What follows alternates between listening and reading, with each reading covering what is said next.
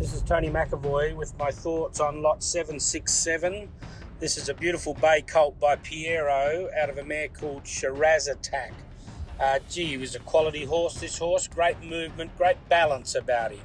Like a good Shiraz. They got to be all of those things.